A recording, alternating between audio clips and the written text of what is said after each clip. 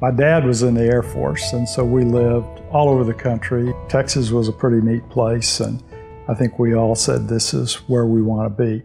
But he was reassigned to Craig Air Force Base in Alabama when I was 13, and so that's where I lived until it's time to go to college. The life of a military school seemed pretty cool. Military was an honorable profession, it was important, and going to a school like Texas A&M seemed like it was going to be a challenge, but it would be exciting and probably some fun too. I guess what my first impression though is, we're all a bunch of sweaty fish. It's the hottest part of September when we get there, and that evening our CO, Bill Hayes, did the boot walk. And as he walked up and down, he told us all the traditions of A&M and that how we take care of each other as our buddies. And it made such an impression on me. I just thought, God, he is so poised, so intelligent, so wise, so cool. I said, I'd just give anything to be like that someday. And probably what I didn't realize at that time is, Bill Hayes was probably just like us when he started as a freshman, and maybe he was born that way, but probably he was formed that way by the Corps.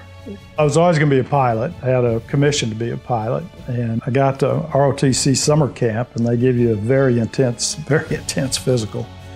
And they told me my eyes weren't good enough to be a pilot. I was going to have to be a navigator. I decided at that point, if I couldn't lead men in combat and if I couldn't fly a jet, I just had to do something else in a professional line, and so I decided, let me try to be a JAG officer. During his time at Texas A&M, Mr. Richard Kardys, class of 1967, was commanding officer of Squadron 8, a Ross volunteer, a distinguished student, and a distinguished military graduate.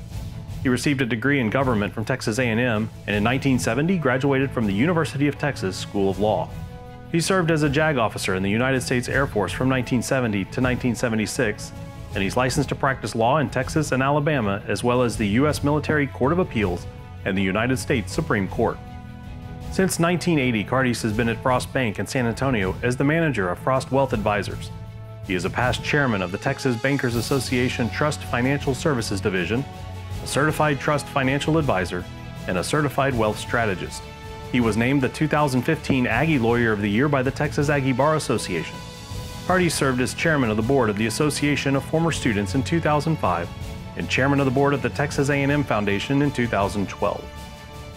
I really found that many of the values that I learned in the Corps translated well to a business environment. To me, the Aggie spirit just takes all those things in. And yes, it's about cheering loudly at football games, but it's a profound love for A&M and what it means to this country.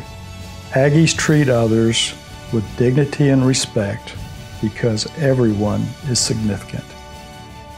Ladies and gentlemen, inducted into the Corps of Cadets Hall of Honor, Mr. Richard Kardys, class of 1967.